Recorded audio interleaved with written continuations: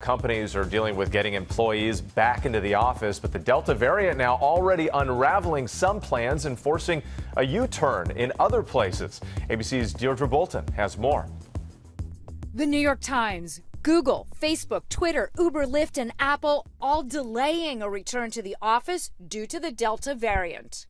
This version of the virus, the Delta variant, it's as or more contagious than chickenpox.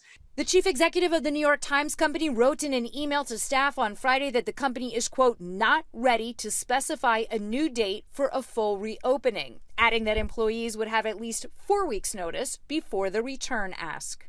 All of the employers are getting together, scratching their heads, trying to come up with the solution.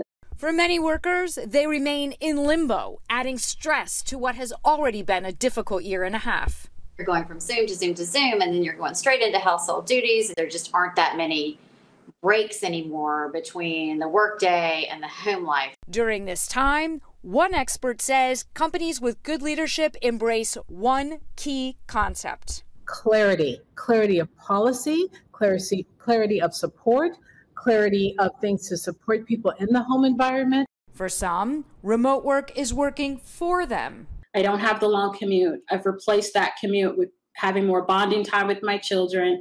I'm not spending endless amount of time looking for parking. I can get the work done.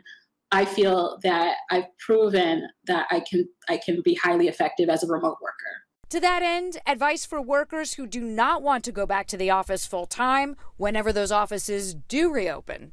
There's really 3 key steps to think about. The first is have an open and honest conversation with your boss or your manager. Let them know how you are, how you're feeling. Number 2, let them understand the why.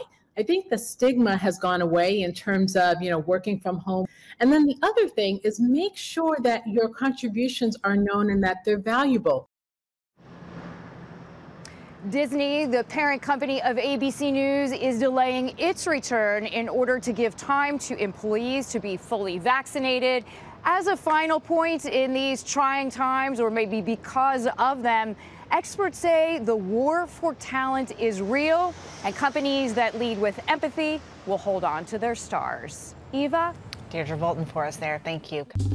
Well, hey there, GMA fans. Robin Roberts here. Thanks for checking out our YouTube channel. Lots of great stuff here. So go on, click the subscribe button right over here to get more of awesome videos and content from GMA every day, anytime. We thank you for watching, and we'll see you in the morning on GMA.